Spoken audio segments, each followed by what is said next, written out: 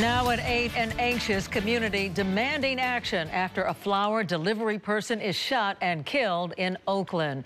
Thank you for joining us tonight on Crown 4 News at 8. I'm Pam Moore. And I'm Grant Lotus in for Ken Wayne tonight. This shooting was caught on surveillance cameras. It provides a close-up view of the suspect, but no arrests have been made. Crown 4's Terisa Estacio reports. Newly obtained surveillance video captures the moments leading up to the deadly shooting in Oakland's Koreatown. The video shows a man delivering flowers in front of the Telegraph Arts Apartments last Wednesday evening at 6:30 when a man and a woman walking dogs pass by. It appears a confrontation takes place. The male dog walker seems to try and hit the delivery man, who then throws the bouquet.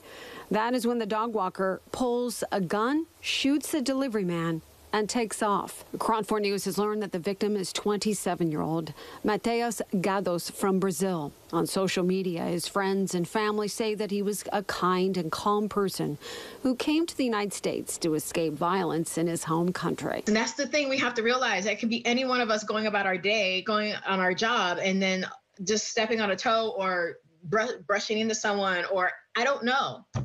And then that's it. Courtney Russell works for Koreatown Northgate Oakland, an organization committed to help local businesses and residents thrive in the community. Russell says that they have put up more than 60 cameras to help police solve crimes, but now the agency and other residents are torn up. It brings me to tears to think, like, I saw this man, like, on his job, and within 10 seconds, he was dead.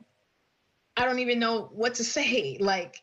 Russell says that she was born and raised in Oakland and is discouraged to see the escalation of violence. Cannot allow this to continue to feel like they're in control. There's a lot of good people that live in Oakland that want to live their lives and be productive and fruitful, and don't want to feel like anytime they get out of their car, there's a potential for them to be assaulted or their car broken into or be killed. We reached out to Council Member Carol Fife, whose district is where this killing took place.